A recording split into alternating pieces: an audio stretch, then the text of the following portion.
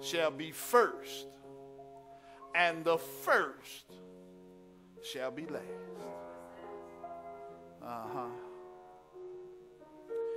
They have studied for years to learn where the cradle of civilization began.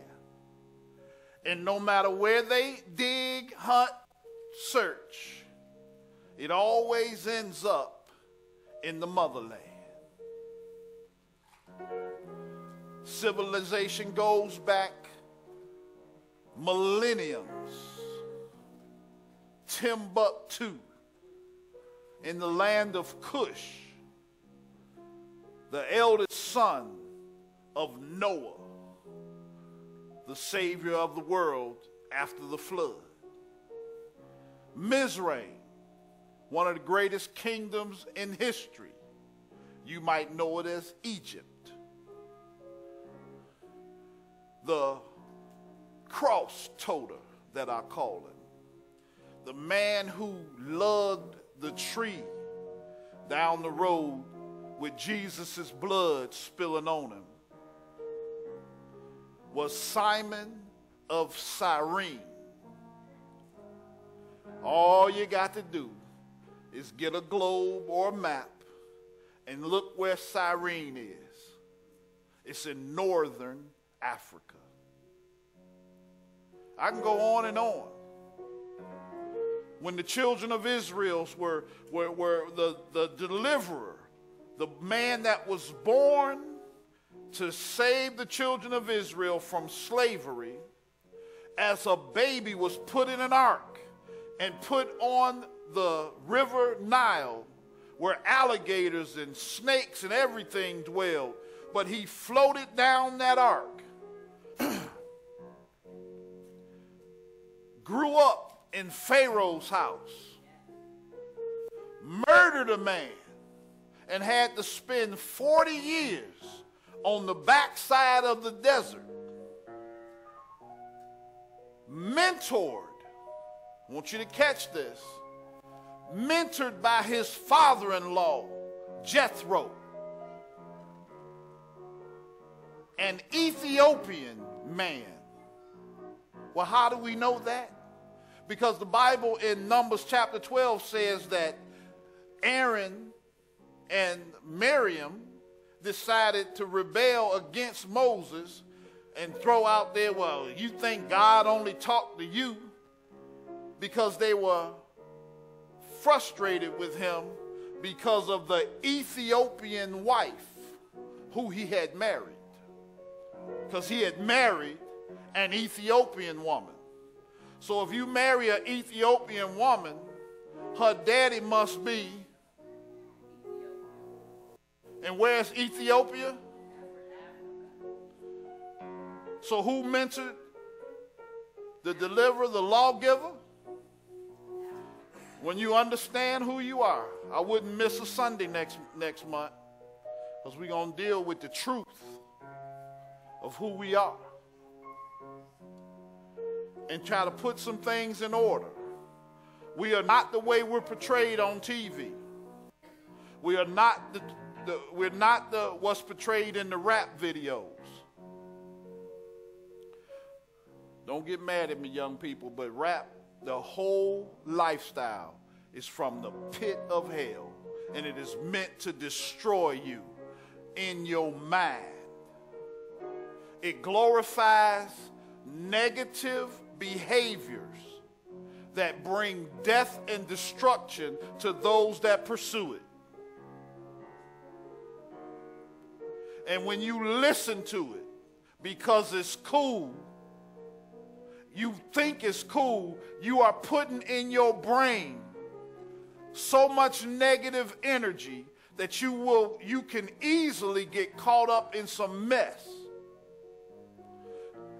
Don't listen to it because you think it's cool. I don't mind a little rhythm and blues, a little popular music, but you need to get that gangster rap out of your brain. Get it off your phone. Get it off your YouTube. Just play a little softer. Turn the volume down just a little bit. Hallelujah. I told you I feel like preaching this morning. So I might step on somebody's toes. So if I do, y'all point your hand up and say, "We forgive you, Bishop. We ain't going to take it personal. Even if you in my mail, I ain't read nobody's mail. I don't know what y'all done did. I'm just going to tell you what God told me." This morning, I'm going to be dealing with faithful. Now you can switch it back to faithful. Everybody's welcome. They know they're welcome in Dominion. Anybody that still has any semblance of a doubt, like, because Bishop keeps saying, don't be afraid of change, ain't nothing changed yet. Change coming. It's on the way. Hallelujah. We done got some preliminary, I wish we had to put it up on the screen. The preliminary, No, it won't hook, it won't. It'll hook up it won't hook up the video feed, it'll hook up but next Sunday, we'll put it on so we can show them what this sanctuary is going to turn into when they turn into the full-fledged Dominion Kids Early Learning Center Corporation. Hallelujah. But this morning, I'm going to be dealing with faithful. It's actually two words, faithful. There's a word that is in the Bible hundreds of times called faithful. It's faith, F-U-L.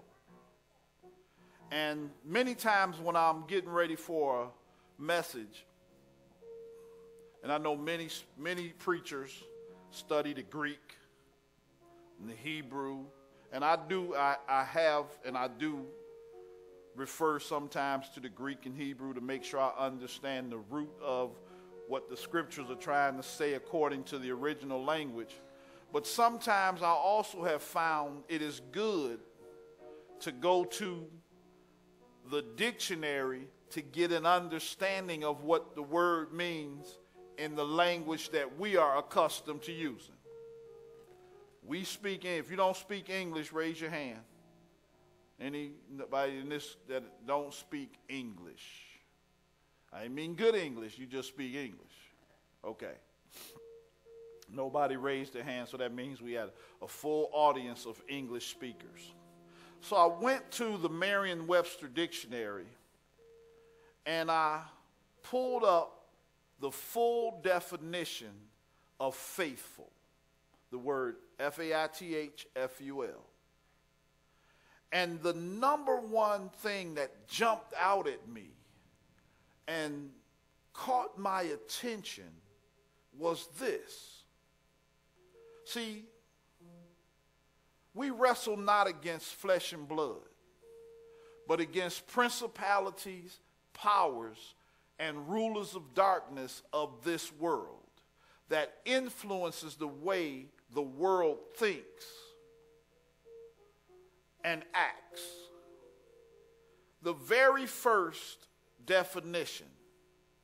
In fact, while I'm doing this, Brother Derek, go to the Merriam-Webster dictionary and put in the word faithful. Because it shocked me when I saw this, that the number one definition in the Merriam-Webster dictionary for faithful has been classified obsolete. And what the obsolete classification is, full of faith.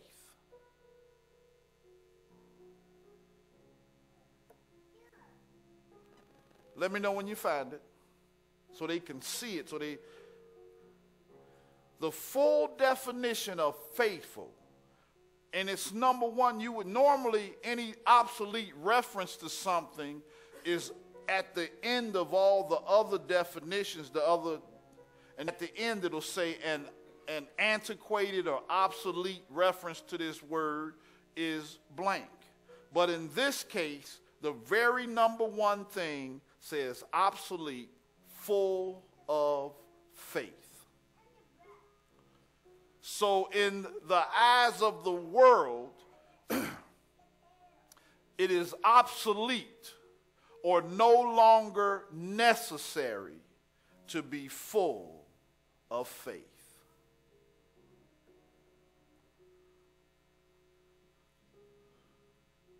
That's what I said. Imagine that. There you go. Okay, it's kind of light, but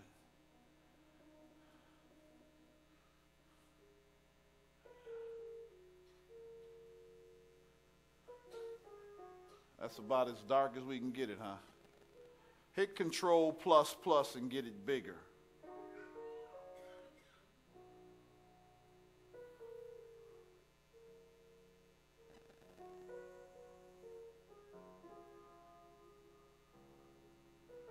Control plus plus again.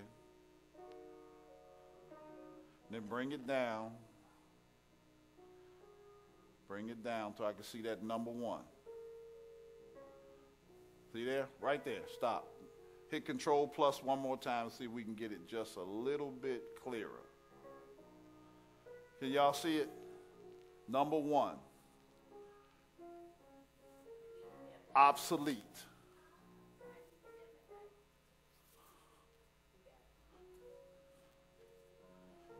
Obsolete. When I saw that, can you see it now?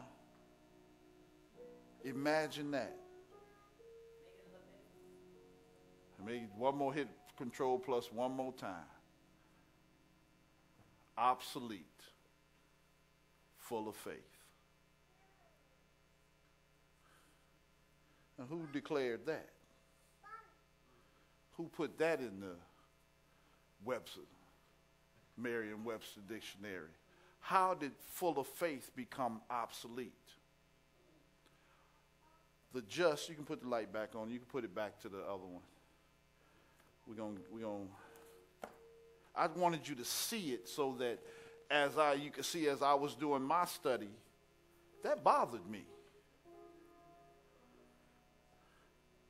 The just shall live by faith. By faith. The worlds were formed. We need faith. Jesus asked a question. He said, when I return, will I find faith?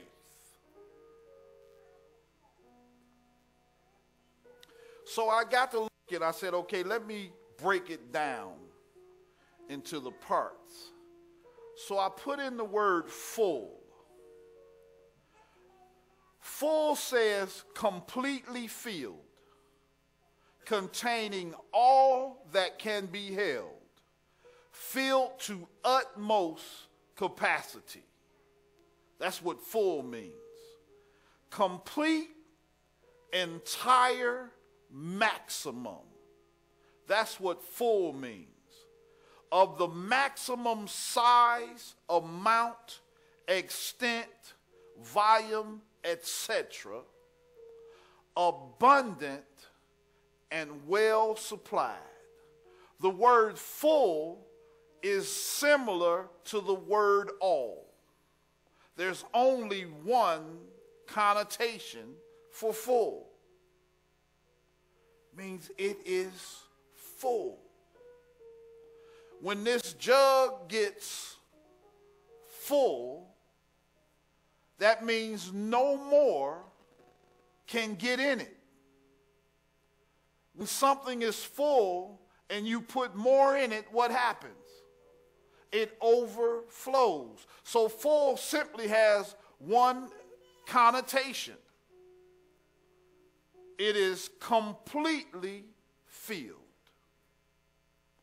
Then I looked up the word faith, again in the Merriam-Webster dictionary. I wanted to look at how just the words themselves are interpreted from a non-scriptural standpoint, just to understand the word faith. And it came out to say confidence or trust in a person or thing. Belief that is not based on proof. Belief that is not based on proof. We exercise faith all day, every day. Well, you don't think you do? You have faith that when you take a step, the ground in front of you or the floor in front of you is strong enough to accept your weight. I haven't seen none of y'all doing this.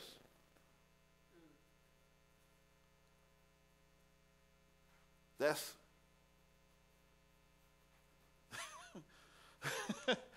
because you walk by faith and not by. I didn't notice anybody before they sat down today.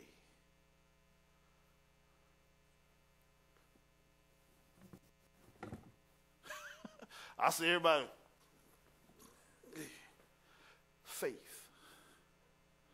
You exercise it all day, every day. I'm going to ask you a question. I want you to be honest, praying people. When you get in your car and turn the key, do you stop and say, Father, in the name of Jesus? Why? Because you have, and when it don't start, it kind of mess you up a little bit. It happened to us, the day of snow, we got the car all shoveled out. Gang, gang, gang, gang, gang, gang, gang.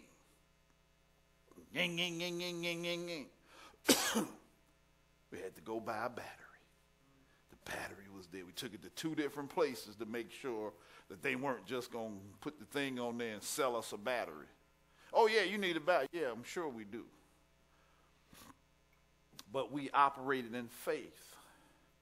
The third definition, according to the world people that wrote this dictionary, is belief in God or in the doctrines or teachings of religion.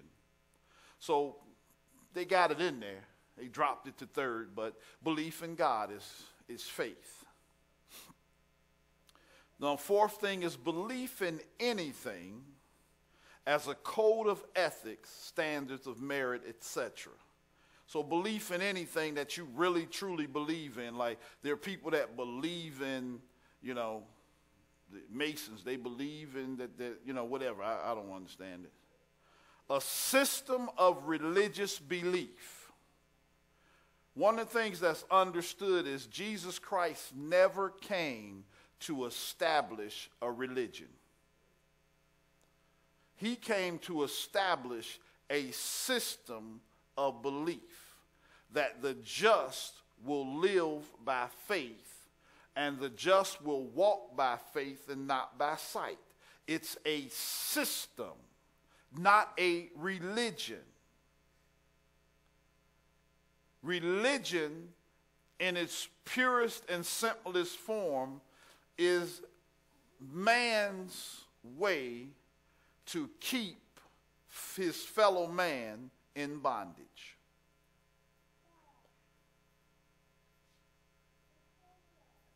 Man loves to get involved with religion.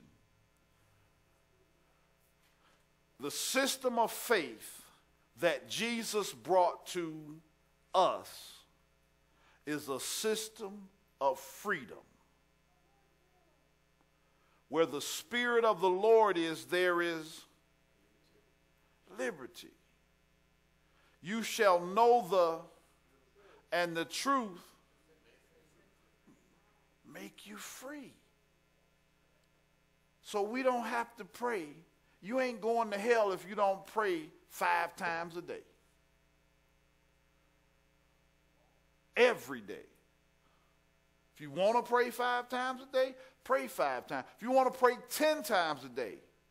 Actually, if you really understood where we're supposed to be, we are to pray without ceasing. And Jesus said, man ought always to pray and not to faint. It's a lifestyle of faith, a system of religious belief. And the observance of this obligation, fidelity to one's promise, oath, or allegiance. I have faith that my wife is faithful to me and I'm faithful to her.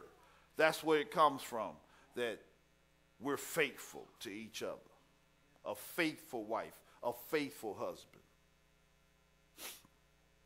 So now we're going to deal with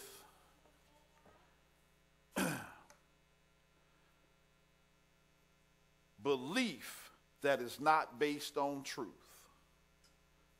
Let's deal with faith first. So now faith, turn to the book of Hebrews.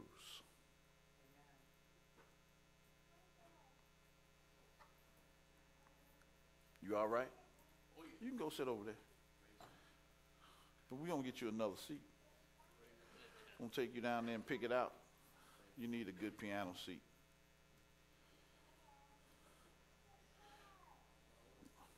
Lynchburg music. Amen. Hebrews 11.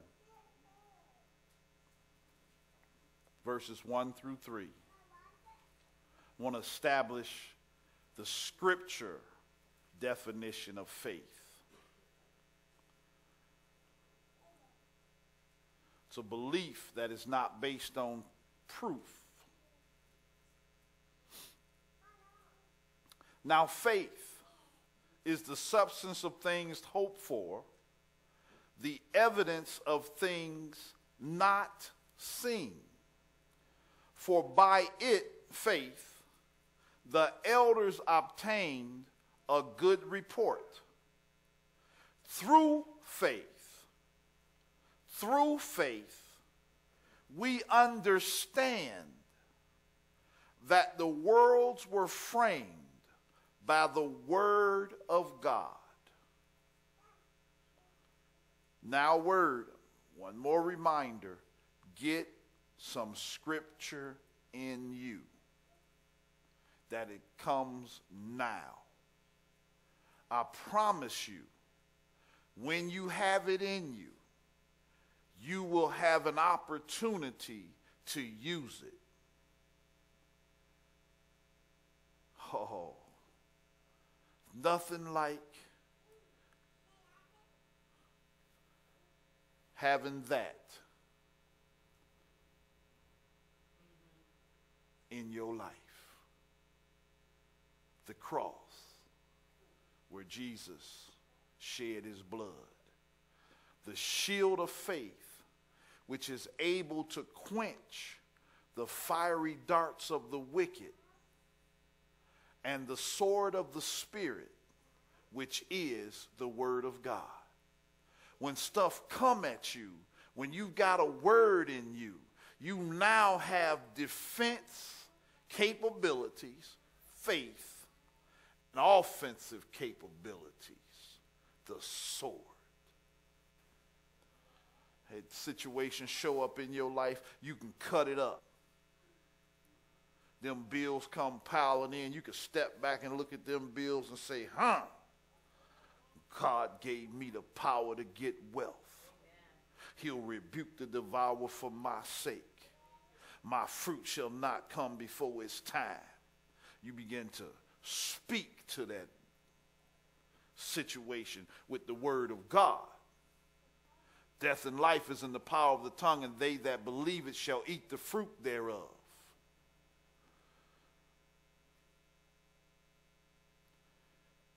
Through faith, we understand that the worlds were framed by the word of God, so that things which are seen were not made of things which do appear. It's a deep statement. Goes back to the first one. Things hoped for, the evidence of things not seen. We understand by faith.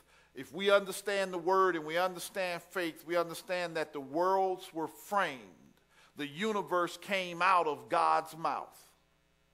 The Big Bang was God saying, let there be. Amen. God was there before the Big Bang. God will be there when the universe supposedly sucks itself into a black hole. The universe is so vast and so immense that our finite minds cannot comprehend it. God is so awesome that our finite minds can't even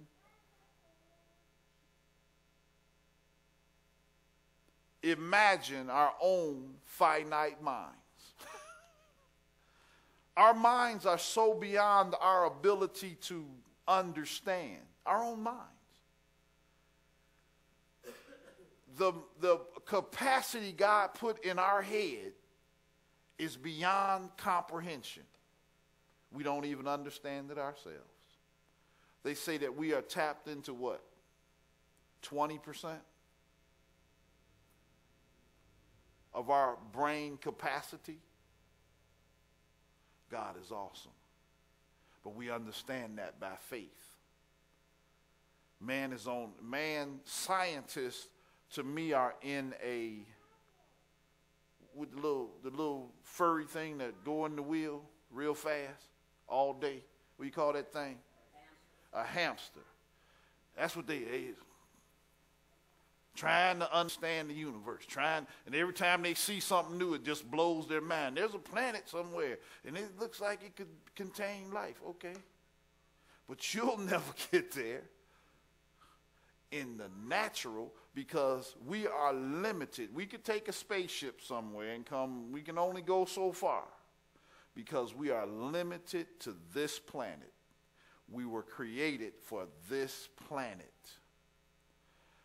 I look forward to the days, eternity in the spirit, because I believe that in the spirit, we're no longer limited by time and space. Well, the Bible says that we will be like him. And I don't believe that he proved when he was on earth that he's not limited to earthly laws. What we understand, they could touch him after his resurrection.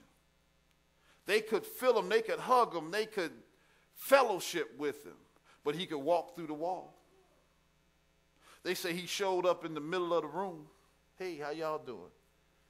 He was in the middle of the room, in the midst of them. The door was shut. Read your Bible in the book of John. The door was shut.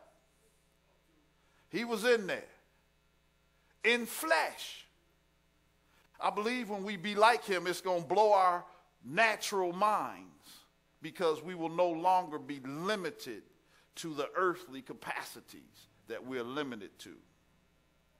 Now, understanding faith is the substance of things hoped for, the evidence is not seen. We need to understand how faith works. So I want you to turn to the book of John. I'm going to bring these things together. Book of James, I'm sorry. Did I say James? James 2, not John, James.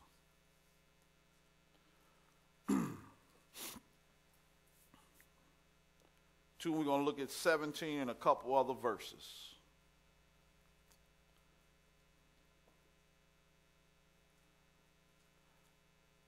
James says, even so faith, if it have not works, is dead, being alone. Faith by itself is powerless. It's impotent. It is isolated and alone. It says, a man may say that he have faith, and I have works. Show me thy faith without thy works, and I will show thee my faith by my works. This is one of the most powerful verses in the Bible. Thou believest there is one God. That's a good thing. Thou doest well. The devils also believe and tremble. So just to say I believe in God does not prove anything faith-wise, because the devils believe in God and tremble. Could you imagine that? Faith without works is dead. In other words, there ought to be evidence. Faith by itself is the substance of things hoped for, the evidence of things not seen. But when it's in operation, there ought to be evidence. Simple example. I'll go back to the example I gave a little while ago. Let's deal with just something natural. Your walking is faith works. By you taking steps without trembling and worrying about, is this next step going to be safe? That's works. So every step you take, you are showing your faith. Am I right? So I'm walking around, and because each step I take, I'm not fearful, I'm not afraid, my faith is being reflected. We have to get to where we have that same kind of faith in every area of our life. You unemployed, you start having faith that when you will step in to your job. You got some financial problems, you got to start having faith that God's going to work it out for you. Start sowing just a little bit. Start paying tithes out of faith, and God will turn your situation around because you are now showing your faith by your works. Let's turn to Ephesians. It's got a couple more scriptures. Then I'm going to preach a little bit, and then I'm going to take my seat. Amen? Is that all right? Y'all learning anything today? Ephesians chapter 3.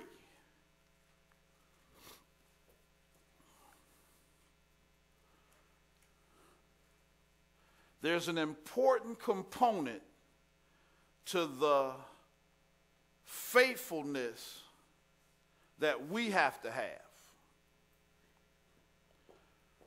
Let's look at verse 17, Ephesians chapter 3, 17. That Christ may dwell in your hearts by faith. We need the anointing, the anointed one, to take up residence in our hearts. That you being rooted and grounded in love may be able to comprehend with all saints. Say, I'm a saint. What is the breadth, the length, depth, and height? And to know, say, I need to know the love of Christ, which passes knowledge. We getting back into faith again. Anything that goes beyond your knowledge has to be obtained by faith. Always use this example. You need a car. It don't take faith to get a car, because you can use knowledge to get a car. Go sit down in the bank. Tell them what car you want. Tell them how, bring your check stubs, sign the papers, and you driving out with a car. Now, it may take faith to do that, but that's done by knowledge. You see the difference? The love of Christ passes knowledge, that you might be filled. When you start to operate past knowledge, it's the fullness of God. What does it say? That you and to know the love of Christ with passage knowledge, that you might be filled with the fullness of God. Fullness of God is completely filled, containing all that can be held, filled to the utmost capacity. The fullness of God. You can have, if you, I want you to understand, are able to comprehend what is the breadth, length, depth, and height, and to know the love of Christ, which passes knowledge, that you might be filled with the fullness,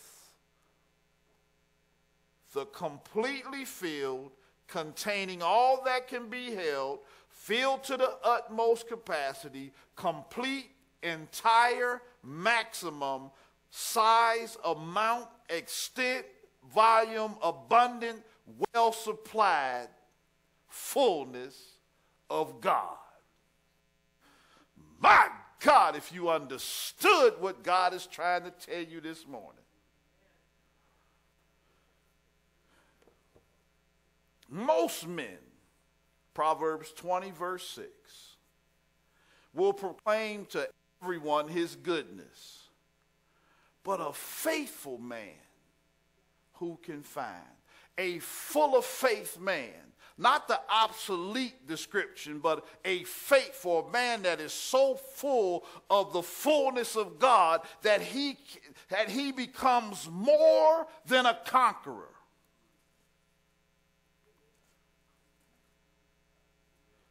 That neither death nor life, nor things present, nor things to come, nothing shall be able to separate him from the love of Christ,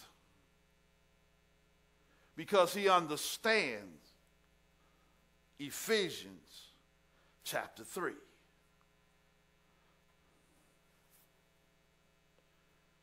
Faithful people believe God so much that it shows in their service. Faithful people believe in miracles. Faithful people serve God without need for man's approval. Faithful people can't keep it to themselves. Faithful people pay tithes and gives offering without the pastor begging them to.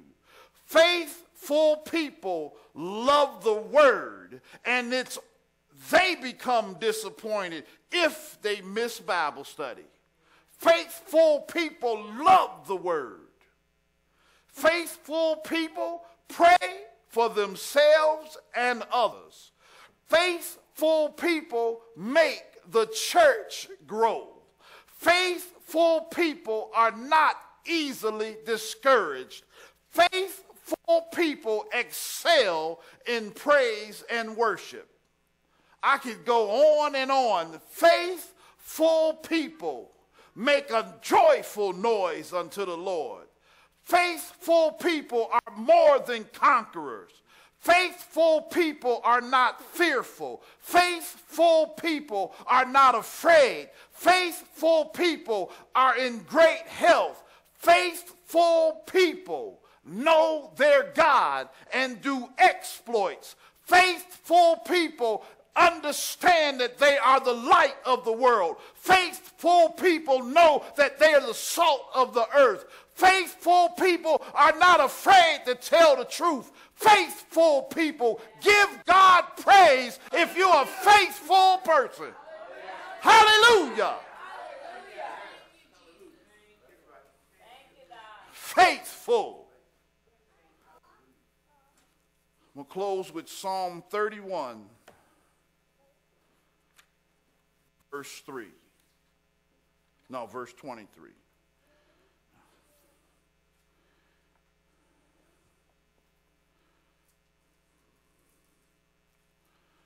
Y'all get anything out of this? Hallelujah. I'm glad, because I'm going to get me some. Y'all don't know how. Well, I say Psalm what? Did I say 31? 23.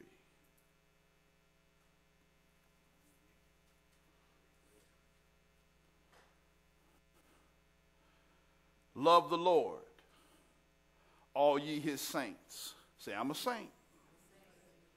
For the Lord preserveth the faithful, and plentifully rewardeth the proud doer.